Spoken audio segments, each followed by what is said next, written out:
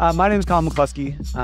I am a sleep enthusiast, which means I'm not an actual board-certified sleep physician, because EM folks can't be boarded in that, which is surprising given the amount of shift disturbance that we have as part of our job. So I do both EM, critical care night shifts, as well as, being a father of two and trying to be healthy and all of this. So this is a big part of my life that I try to optimize, which is sleep. And I wish that I had optimized it and started teaching on this sooner. Now, it's a Wednesday morning, and you've just done an 8-hour overnight in the ED. Standard ED stuff, traumas, gunshot wounds, semis, all these things. All right, this is night 3 out of 4, and you're looking forward to going home. You live about 25 minutes away, right? And you've made this drive hundreds of times. And you're a pro at driving home when sleepy. Windows down, air conditioning up. We're putting on our favorite music. We've all been, I'm seeing a lot of nods of like, oh yeah, this is not good, by the way, bad foreshadowing. In fact, you're calling your best friend because you're like, hey, I'm really worried. We're going to talk through this. You fall asleep 2 minutes from your home, cross the median, and hit a 70-year-old male who's anticoagulated in a head-on collision going about 45 miles an hour. This gentleman suffers a traumatic subarachnoid hemorrhage that requires anticoagulation reversal. He also has multiple rib fractures and ends up spending about 2 weeks in the trauma ICU before having to go to rehab before eventually making it home. You don't do much better. All right. You break your wrist. You suffer a hemothorax that one of your colleagues gets to put a chest tube in for. And also you sublux your clavicle and cause a subclavian artery injury, leading to a vascular surgery procedure. All right. You're going to spend a couple days in the trauma ICU before being released home. There's one sleep-related fatality an hour in the U.S., and this is when we are a very underslept society. All right. And this can happen to you as much as anyone else who is trying to get home after a night shift or after any duration of sleep disturbance. And one of the culprits here is microsleeps. You can be awake, talking to your friend, AC on, music up, and cross a median. I've been awakened by rumble strips coming home, or thank goodness for adaptive steering control that jerks you back. Unfortunately, I've been in that boat as well. So this is a real problem that even despite your best efforts, you will not be able to combat. And on top of just falling asleep, that's hard to drive well when you're asleep. Your reaction time's terrible. If you've been up for about 20 hours, which if you're working night shifts, if you're working a 12-hour night shift and you were on before, you are functionally intoxicated. And we've actually seen this in kind of reactivity testing, all right? And it's not even if you're just up for a prolonged period of time. If you're chronically underslept despite getting sleep, you still have increased risk of traffic collisions. And that risk increases with how bad your sleep hygiene is. So what to do? All right. Please, post shifts. I've slept in my car. It's fine. No judgment. That's fine. Our residency now mandates that we cover some sort of ride share for our residents going home. Or if you have a call room or an office or a futon, I don't know, spend some time there before getting into a car trying to go home if you think if you're that tired. So if the risk of dying or hurting someone else on the ride home isn't enough, let's slay some dumb sleep beliefs that you might have that is preventing you from taking this seriously. The first is that there's some of you that probably get about 5 to 6 hours every night, have been doing it for a decade, and you think you're a superhuman. Some people can exist with less than 5 hours of sleep without any deleterious effects. And I'm here to tell you that you are not them. All right. That person on a population level, rounded to a whole number, is 0. So it's unlikely to be you. And what is in fact happening is your body has gotten used to how bad you feel and how bad you perform and thinks that that is now optimal. The human body is awesome in that way. Give yourself a good week of sleeping at 8 hours and you'll be like, oh my goodness, this is amazing. Please do that. The second thing is, hey, I'm tired, but hey, I've got life responsibilities. I have family. I have a paper due. I'm just going to like bust through with caffeine. Hey, I'm seeing a lot there. I had a cup of coffee this morning. Couple problems with it in related to sleep. One, you have no idea what your metabolism of caffeine is. All right. Some folks can have a double espresso after sleep and their sleep scan is completely fine. If I have caffeine after noon, my sleep is a problem, right? There are ways to figure this out with some like epigenetic testing these days, but like be careful about when you time. And if you are in if you do have caffeine too late, you're basically subtracting an hour of sleep from your overall. And on top of that, the quality of sleep you get with caffeine on board is far less. You spend less total time in NREM and REM and more light sleep, which is where you're losing some of the benefit. Say you're not a caffeine human, but you're popping other pills.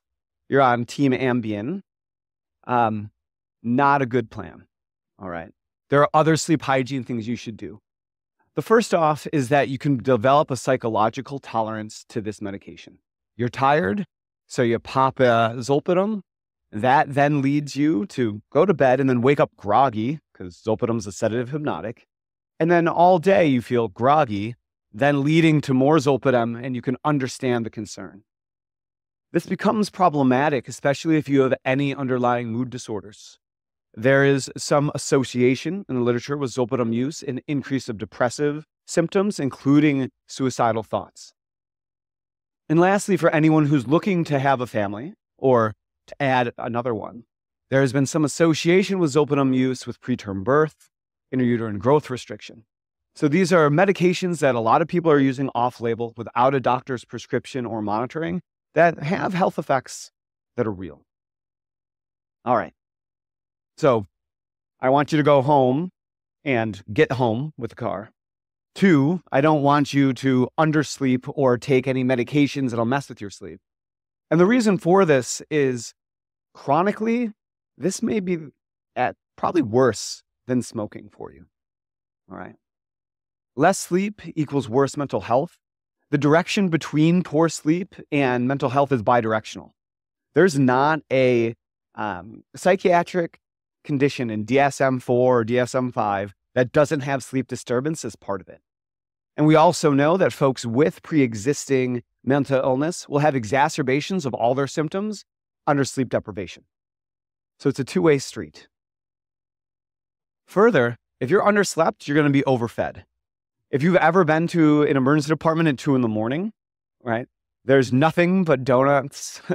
There's nothing but, other things around that aren't great. When you look at night shift workers compared to those that work in the day, they generally eat about 300 calories more. Over a year, that's about 10 to 15 pounds. Further, sleep deprivation of healthy college athletes, which most night shift ED workers are not. If you do 3 days without sleep, they functionally are now type 2 diabetics with their degree of insulin resistance. So we know that this is going to lead to increased metabolic syndromes, which then leads to acute coronary syndrome. We have an awesome natural experiment in the Western world every year called daylight savings. When we lose an hour of sleep, the incidence of heart attacks goes up 20%. 6 months later, we reverse, it goes down 20%. So acute sleep disturbance also in the context of pre-existing cardiovascular disease is a problem. And it's not just your waistline. It's not just your mental health. It's not just your cardiac health. We know in folks that get poor sleep, they have worse beta amyloid clearance and on a population level, higher rates of Alzheimer's. So those golden years will not exist unless you take sleep seriously today. All right. So how do we last thing, public health, right? You have a 70% reduction in antibody production following a vaccination if you don't get good sleep. So all of you, it's getting into flu season. Make sure you get a good night's sleep around that vaccination. All right. The scare tactics have worked. You look wrapped. All right. So how do you optimize sleep? So the first thing is you have to give yourself the opportunity. All right. Nobody is 100% sleep efficient. Generally, the best folks are around 90%. So if you want the recommended 7 to 9 hours, depending upon where you are, you need to spend 1 hour more than what you're hoping to get in bed. All right. So if you think, hey, I'm going to get 8 hours, I'm going to go to bed at 10 and wake up at 6, incorrect. The best you're probably going to get is 7. All right. So try to give yourself the opportunity to get this done. The second is avoid the nightcap and instead get drunk at brunch, right? Brunch is phenomenal. There's waffles. There's maybe some melon. It's going to be phenomenal. You get your Mai Tai, your Bellini, but you get enough half-lives that you avoid the deleterious effects of alcohol on your sleep, which are myriad, right? It reduces the time you spend in sleep stages. You're going to have nocturnal awakenings due to the diuretic effect of alcohol. It may exacerbate any pre-existing sleep apnea. Do not do the nightcap. All right. Instead, start a bedtime routine. We have morning routines. We have your affirmation in the mirror. You're thinking maybe some push-ups. You're figuring it out. Figure something out for the end of your day. All right. You already do habits at the end of the day. Most people are brushing their teeth, washing their face. There's something that habits stack on top of that. There's decent data saying that mindfulness or meditation, some sort of practice, is going to increase parasympathetic tone, which is soporific. Fantastic. Journaling, especially for those of you who hit the pillow and then start to catalog all of the anxieties you've had through the day. I have an anxiety journal at my bedside that I'm like, when am I going to get my slides done for ResusX? Oh, that'll be tomorrow. And I write that down, and that cognitively offloads it such that my mind is not going to repeat it. And then read a book, whatever you want, hopefully on paper in kind of natural light. This will help slow your mind down and get there so you can actually fall asleep. Last thing, we've evolved from, living on the savannah and or caves, and that's what your bedroom should look like, a cave. It should be dark. It should be cold and delightful, service animals aside. It should be without any wild animals, all right? Because this is going to be good for your overall sleep hygiene. Dark, wear a mask, cold, less than 65 degrees, and don't let, like I used to, my Great Danes sleep with me. They'll just push me off the bed. Not very good. All right. And then track your sleep. There's a variety of things out there. There's Whoops, there's Oura rings. I think even the most rudimentary is, when did you get into bed and when did you wake up? In that same journal, are you getting that 9 hours of opportunity to get 8 hours of sleep? What is measured is managed, and sleep is one of those things that needs to be optimized if you want to optimize human performance. That's Dr. Jardella, that tall, striking lady. She was the one who fell asleep at the wheel. She was a second-year EM resident in our program. She went on. She's done fine. She found out during her TICU hospitalization that she was pregnant with her first child and now has 2 kids. It's an attending in our system, is wonderful. This is her accepting her award for Resident of the Year. So we almost lost one of our highest performing resuscitationists due to sleep fatigue. Please take this seriously. Take a chance to optimize your sleep. And thank you.